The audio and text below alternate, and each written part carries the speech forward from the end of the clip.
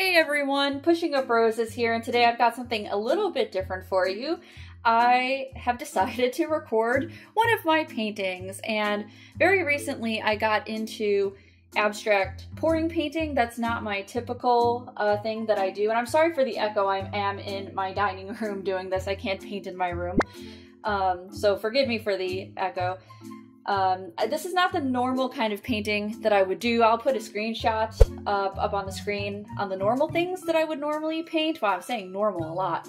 I got lost down the rabbit hole of pouring painting, abstract art, liquid fluid art.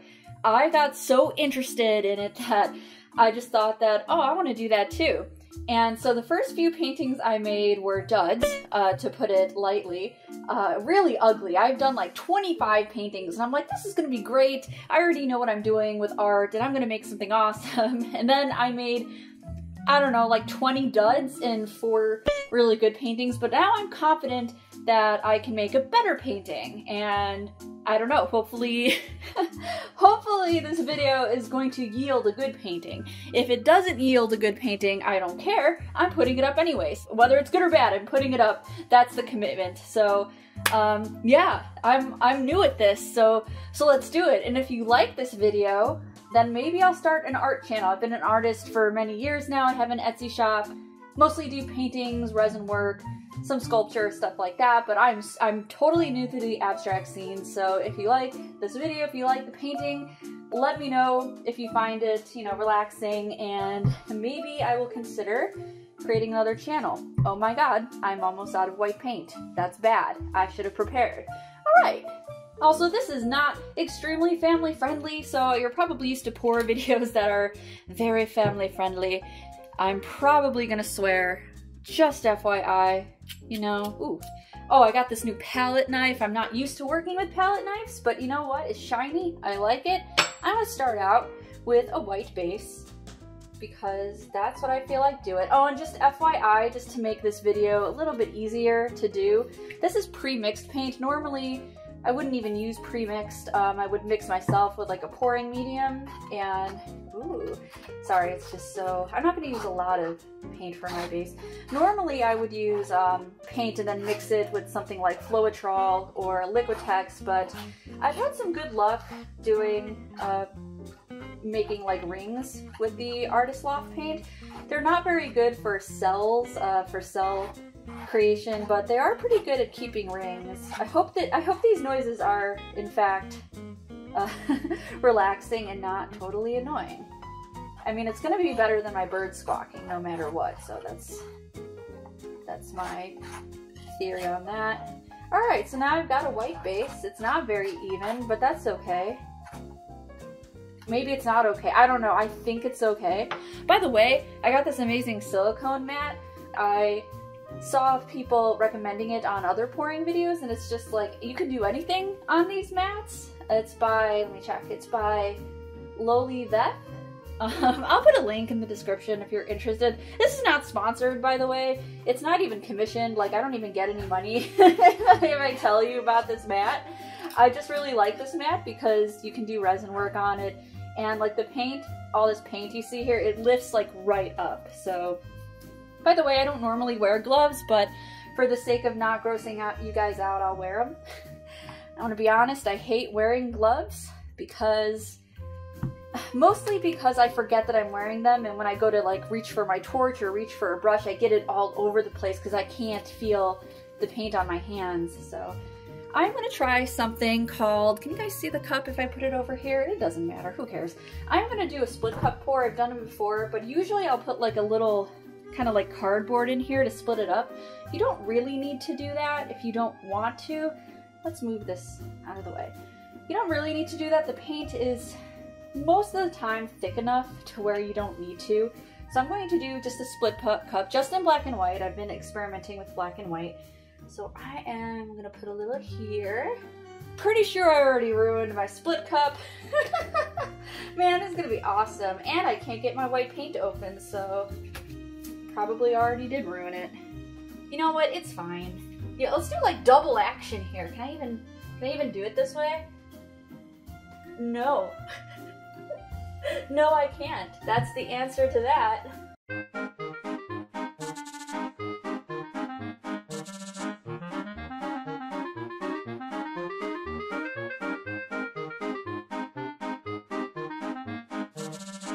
That looks pretty good, actually.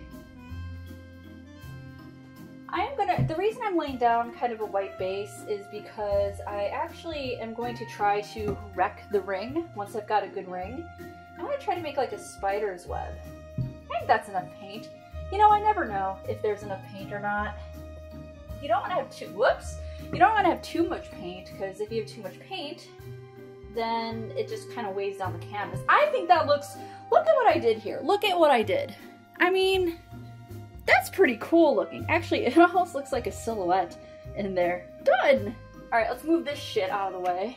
I swear, if this turns out all black, I'm gonna be really upset. Alright, let's do the ring.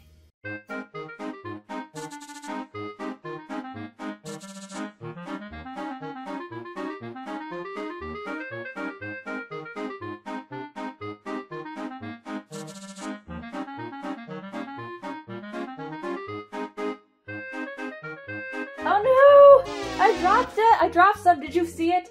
Did you see it? It is right there. That is so annoying. I tried really hard at that. Ooh! So actually this ring looks really nice. I used way too much paint, as you can see.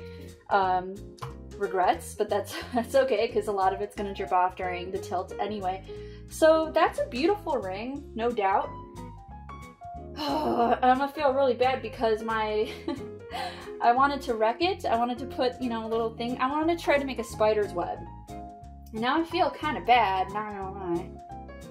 Oh, come on, I can do it again. It's just a painting. It's just a painting. We can do it again. Let's try to make a spider's web. You only live once, right? Can't believe I just said YOLO. All right, let's do it.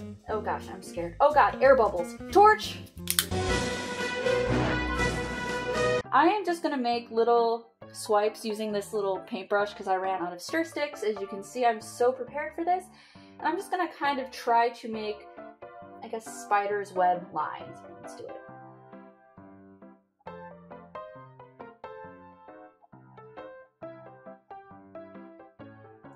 Huh.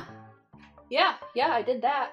I know it looks really good now, but I've found that, you know, after tilting, it just, you just never know where it's gonna end up. I've had some of the, like, just the prettiest rings, the prettiest kind of pour, and then it all gets ruined during the tilt. Luckily, I've got 1,000,000 pounds of paint, so let's just start tilting and see what I can do with this thing that I've started.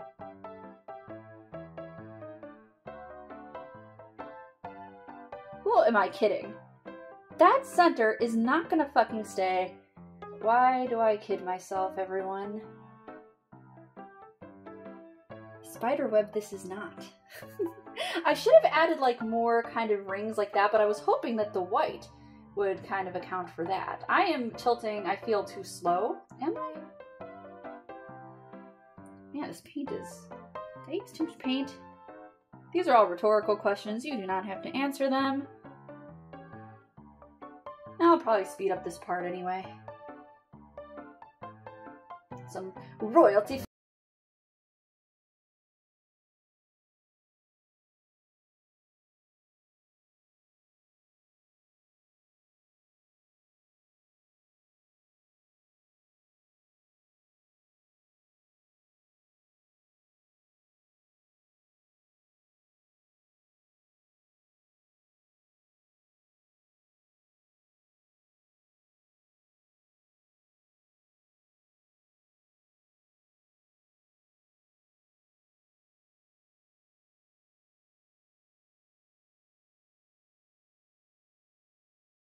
I think it's safe to say that this is not a spider's web.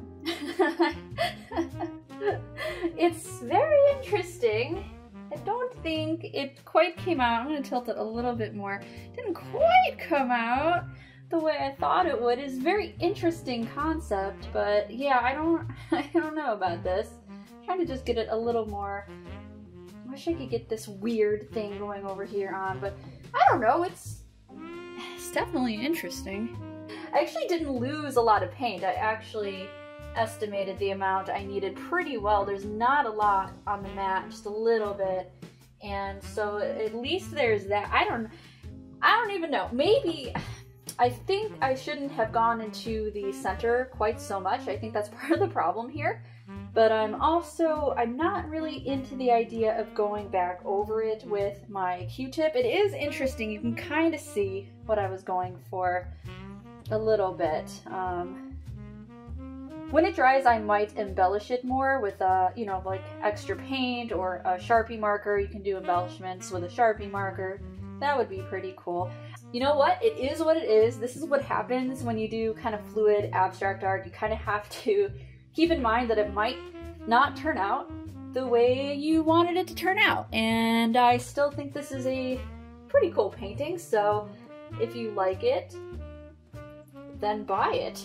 I'm just kidding. If you like it, then let me know in the comments. If you like this video or are interested in more, you know, artsy videos like this one, let me know. I don't think I would put them all here on my channel. You can definitely follow me on Twitter. I post all of my stuff on Twitter. But if you're interested in a second channel where I do painting like this and we just have a chit chat, I can do resin work, I can do sculpture, I can do more paintings like this. Oh my god, my hand in the mat is a mess. Just let me know. Leave me a like. I hope you had fun watching this, even though this is slightly an abomination. Okay guys, thank you for watching, and I'll see you in the next one.